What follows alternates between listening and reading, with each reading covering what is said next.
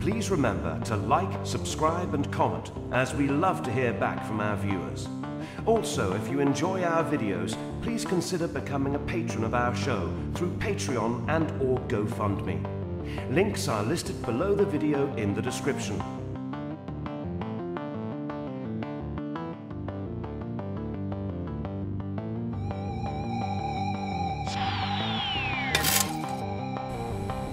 From the deepest, darkest recesses of Dangerous Nerds headquarters, Keith Moncrief and Gerry Kissell.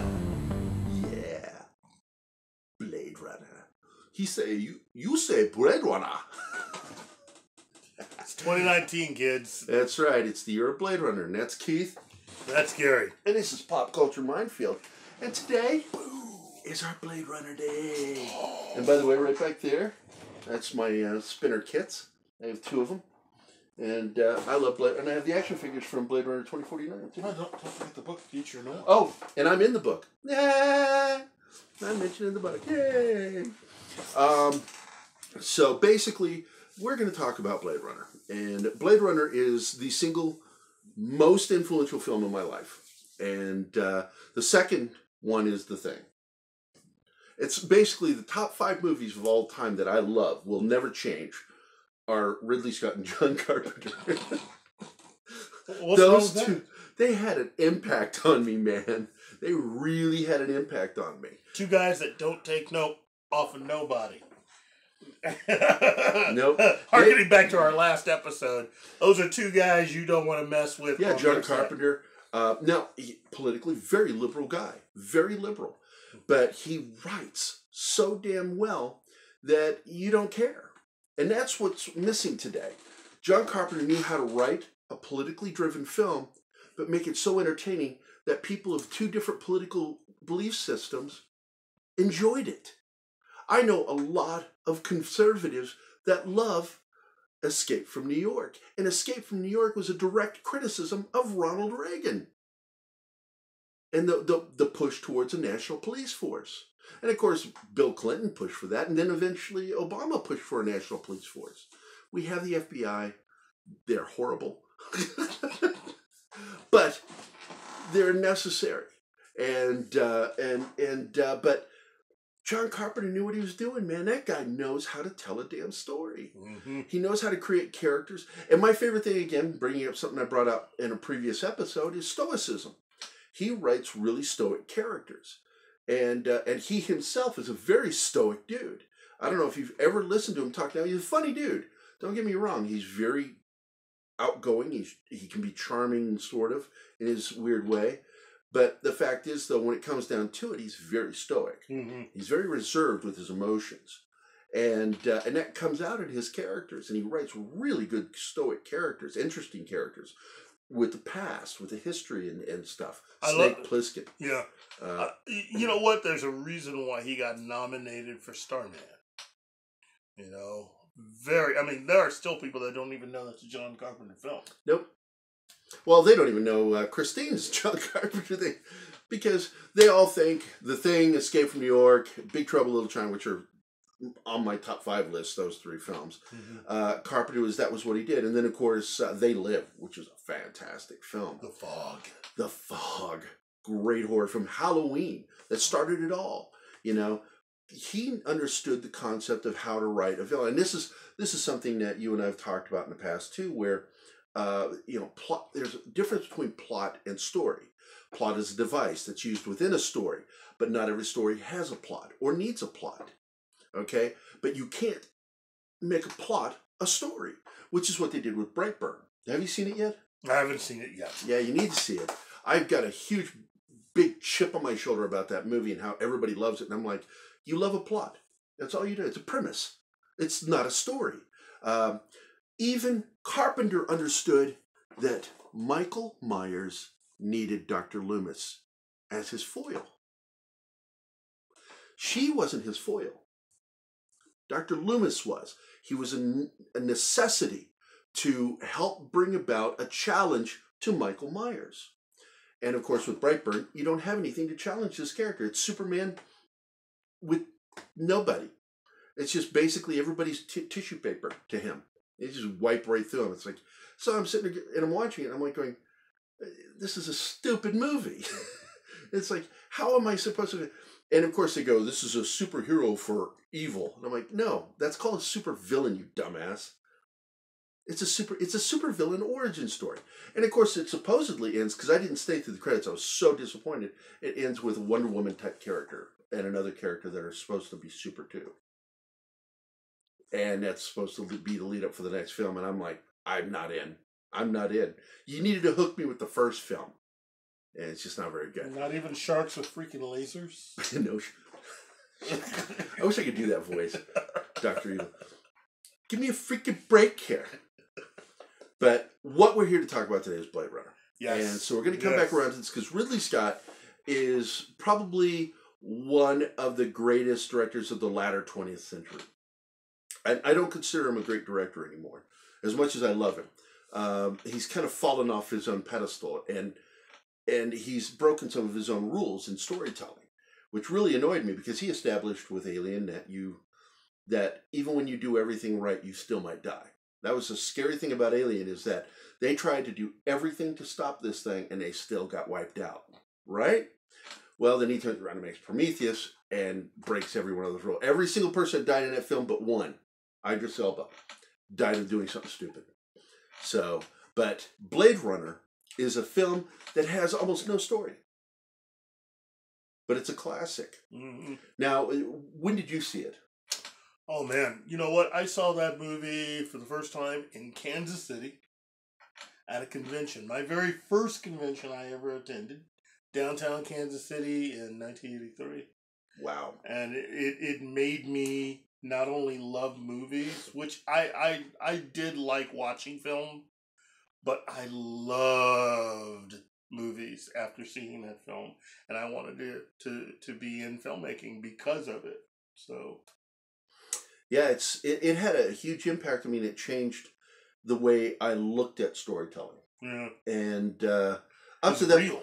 It's very dark. That movie was real. It was like nothing I'd ever seen before. Now, when I went to see it with Jim, my friends, and Jim is one of the producers on the show. Jim Woodward, Bennett Sumner, I think Mike Vita was there, and these are still friends of mine. And I'm positive David Gray was there. We lost David Gray from diabetes back in the early 2000s. And we all went to see this movie, and we were expecting Han Solo, Indiana Jones. And instead we get this dark dystopic film where all this guy kills his women. And I remember we were so quiet walking out, and walked out, and Craig Edwards, another producer on the show, was in the line to see it next. And I walked out, and I didn't even know what to say to him. You know, I just kind of walked out, hey, Craig, you gonna see Blade Runner? And we went on out, got in the car, we didn't talk. We sat in that car, drove all the way back home. Everybody got dropped off. I got dropped off. Never spoke about it.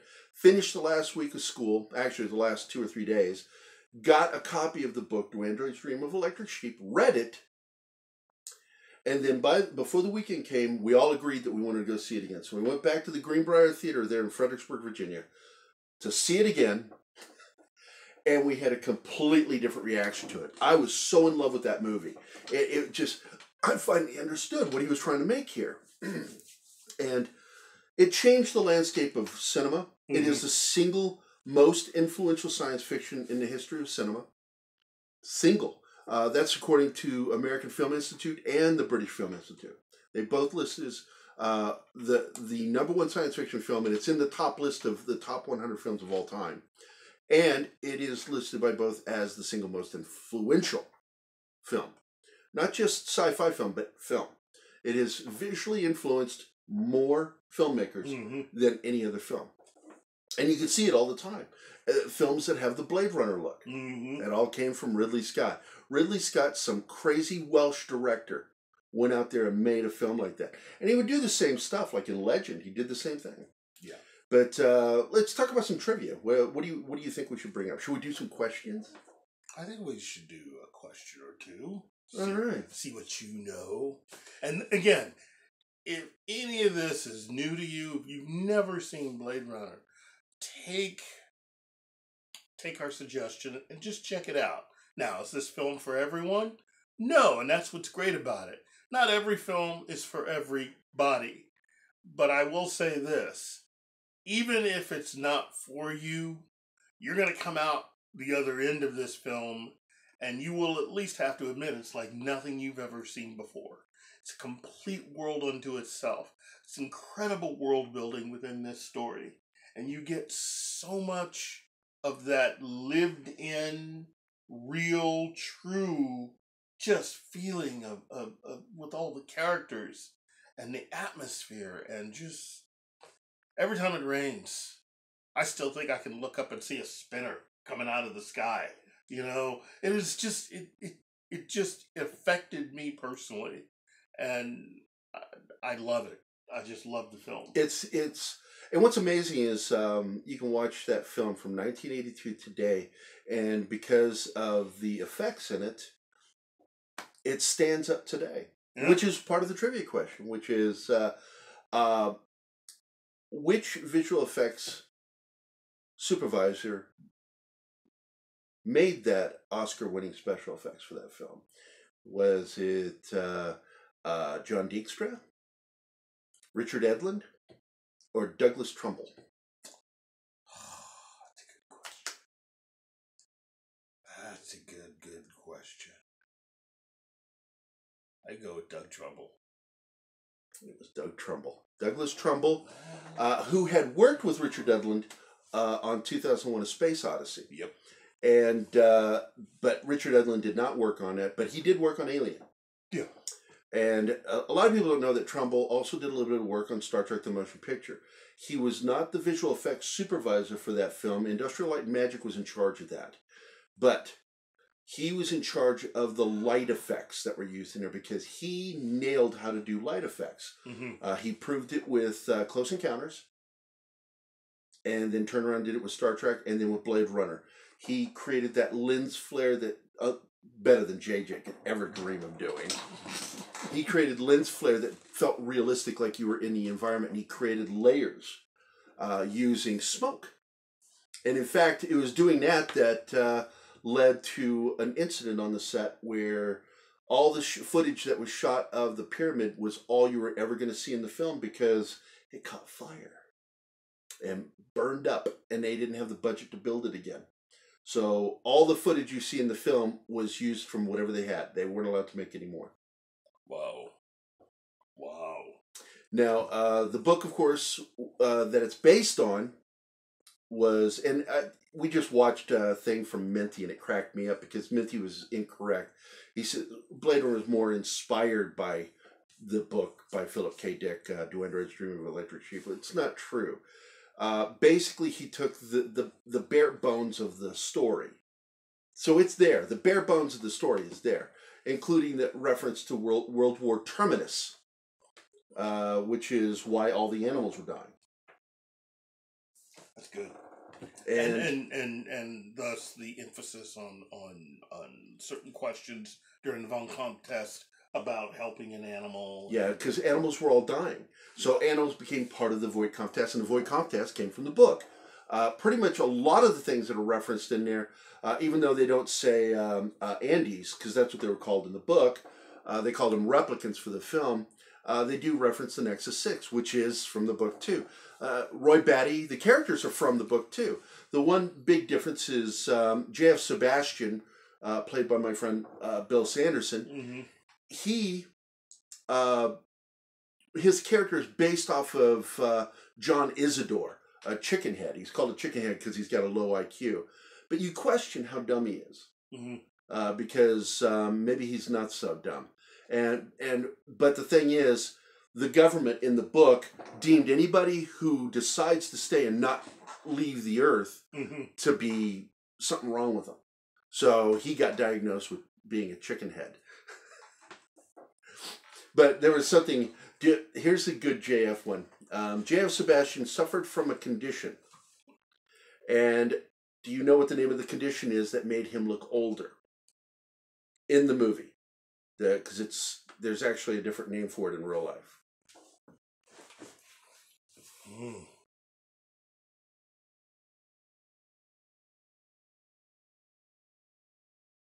No, I can't recall.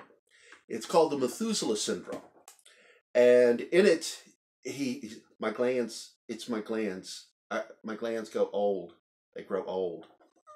I love the way he talks in that. He's so boyish, childlike, and he was supposed to be. He's supposed to be very childlike, but in reality, the condition is called I think it's called progeria. Mm-hmm. But it's interesting. They gave it its own name in that Methuselah syndrome. And Wow. Let's see what else would be something interesting to do a question on for Blade Runner. You got one? Let's see. Oh, okay. You have okay. In what year was the movie set? A lot of you out there should know. Yeah, you better know. Good God. All you got to do is look at your calendar right now. Yeah, it's basically, it takes place in 2019. And even though in the book, I think it was 1997, because there was a joke made by Harry Bryant in there about, about not rushing it to 1990 something. And I just thought that was funny. But going back to something was with some music that I found interesting was originally Ridley Scott wanted to use a song by the Ink Spots. Uh-huh. And it was the sort of love song that plays in the background when he's getting booze. And that in fact, it's in the work print. The original Ink Spot song is. But because he wasn't going to pay them $10,000, the royalties, they wanted $10,000 for it or something that they weren't going to pay. So he just turned to Vangelis and says, "Can you write a song like that?" The Vangelis is like, "Yeah, I can do it." So he writes this song called "One More Kiss, Dear." And it's very similar thematically to the song by the Ink Spots, but it's a completely new song, but it sounds like something right out of the 30s. Wow. And so there you have it. Let's see, which we talk about. I thought it was interesting. There was a resurgence, and a lot of it had to do with my Blade Runner website, Blade Zone. Mm-hmm. Blade Zone kept the movie alive and brought in a lot of new fans. But the fact is, Warner did something very interesting, and this was back in the late 90s. They re-released the theatrical cut in 70mm print and did the Warner Brothers Film Festival, and it went to Kansas City. And I went to see it in Kansas City. Really? Yes, the Warner Brothers Film Festival. Got to watch some really good stuff. There were other films being shown during the film festival, but the main focus was that Warner Brothers had pulled its films out of vault, cleaned them up, and sent them to the theater. And I got to see the actual original theatrical version of the movie in a big print. And it was beautiful. Let me tell you something. We were in that one theater in Kansas City with the biggest screen, and it was beautiful to watch. I'm telling you right now. I miss the days when, because you don't have it anymore. You don't have film grain when you watch these movies that are shot in HD. Yeah. Film grain was something that actually caught your eye, and like these slow scenes, there was still movement within them. And that's from the grain of the film. That doesn't exist anymore. When you watch HD now, it's this clear, smooth image, and you just don't get it. And Blade Runner, watching those old movies, and I still do. I still love watching old movies. I will sit down and watch Blade Runner at least 2 to 3 times a year. It's a good movie. Yeah, classic film. Definitely visually just stunning. Was there something you wanted to bring up about Zora that we were talking about earlier with some of the technology? Was that it? Was it the Esper? The technology where they would go into a room. They could investigate a room. Yeah. You were talking about that we were talking about Harrison Ford. That's what it was. Yes. Some of the problems, because there was problems with the narration. People were spreading this rumor that wasn't true, that Harrison Ford completely flubbed his reading for the narration. Wasn't true. It's not true. He did the best he could with really badly written dialogue. But the fact is a lot of people get this wrong. They think that he was angry and wanted to make it fail, so they wouldn't use the. And it's like, that's not true. That's not what he did. He did the best he could. What he was upset about was that Jerry Perenchio and Bud York had taken over the production over Ridley, fired Ridley, and were doing this narration without him. And on top of that, it was the second to third time that he had to go to record narration, because he'd done previous narration with Ridley for the work print. Yeah. And it just And the movie's how long again? Well, each one's different. But I mean, overall, the theatrical cut is 2 hours and 9 minutes, I think, something like that. And trying to do voiceover for a 2-hour plus movie. Ford wanted a detective film. Yeah. And so he did pitch a fit with Ridley, saying, "You got me playing a detective, not doing any detective work." Yeah. So that's why they added some of the detective work where he's going through the photos, and he does the Esper scene, which is really cool, where you put a photo in and he investigates a room without being in the room. He can actually go around corners and stuff, because the Esper is able to read light. And that is without creating any kind of a virtual environment. That literally But it really is talking about a virtual environment, creating one. And it was something from 1982. They talked about something that they're starting to do now, using light refraction and reflection to determine what's on the other side of a wall. Wow. So it's brilliant stuff. Blade Runner is just, to this day, still stands out as one of the greatest films ever made. Any favorite moments?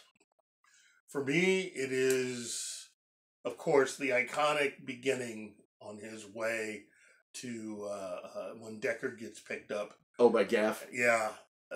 Edward James Olmos was great as Gaff. Just seeing the city, the spinners, really just everything. I mean, J.F. Sebastian's home, the building where he lives, it really is all predicated. The first time Deckard meets Rachel and testing her using the Von Kampf test, and just the entire film is just really. And once again, the Von Kampf was right from the book. Yeah. And in fact, the questions he asks her are from the book. Those are straight from the book. Wow. The tortoise too, that's all included.